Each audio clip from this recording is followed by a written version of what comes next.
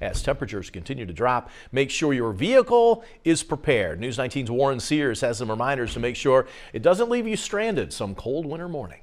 Winter can be tough, not only on us, but our cars too. Last year we had a lot of cold weather. We were very busy in here replacing batteries. The battery is at the top of the list to check before temperatures plummet. Newer cars have way more demand than the older cars. The life of the battery is approximately 3 to 4 years. We see a lot of the newer cars, we're replacing batteries in less than 4 years. If your battery is older than 4 years or struggling to start, we recommend that you come in and have your battery tested. Also, don't ignore your low tire pressure light on the dash. It's there for a reason.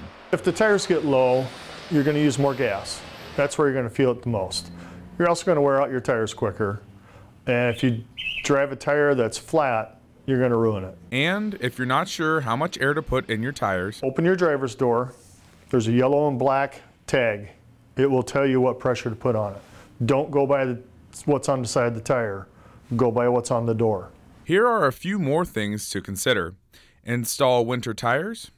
Check your belts and hoses for cracks.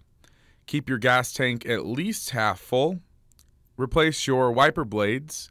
And always carry an emergency kit with jumper cables.